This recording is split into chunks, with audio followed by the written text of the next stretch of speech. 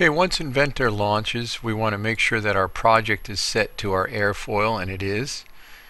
And then we're going to go to Open, and here's our airfoil project that we started last class. We should have our 2x4 rectangle. So I'm going to go over here to this sketch, and I want to hit Edit Sketch. I'm going to right click, and Edit Sketch comes available. Now it allows me to work with this 2x4 rectangle. We're going to pull in the airfoil design that you selected from your NASA foil sim experience, and you want to make sure you select the one that's at a 10-degree attack angle. So I'm going to go to Insert Photo, and if we look in IT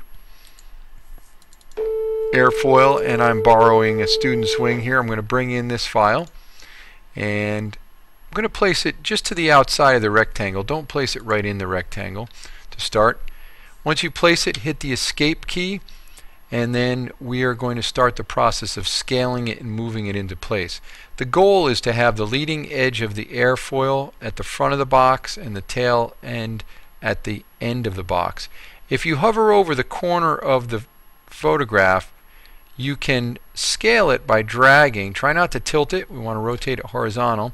And then by clicking in the middle, you can move it. So looks like I made mine. It's got to go a little bit bigger. Notice this is not quite at the edge of my box, so I'm going to scale it.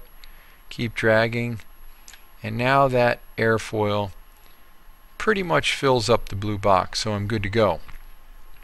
The next step is to use the spline command and actually trace out the airfoil.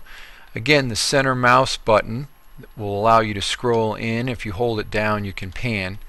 Now the spline tool is a little tricky, so you want to follow these steps exactly. You're going to select the spline tool, and we're going to hover over the leading edge of your wing. Click once on the very top, click again on the tail, click once about maybe a third in, maybe 2/3 in, right here, click again, and then make sure you're right over your starting point and click. And if you did a nice job, the green line should trace your airfoil. Hit the Escape key a couple times to get out of the spline command, and if you're careful, you can hover over these points that we've selected, and if you drag them to the left or to the right and up and down, you can reshape that spline so that it has closer approximation to your airfoil. Looks like my top point here wants to shift to the left, and notice that that green line is getting much closer to the actual shape that I got from the NASA website. So play around with this a little while. Takes a little bit of practice, and once you're happy you've got a shape that's pretty close representation, and I would say that's acceptable, to your airfoil, you can then hit Finish Sketch.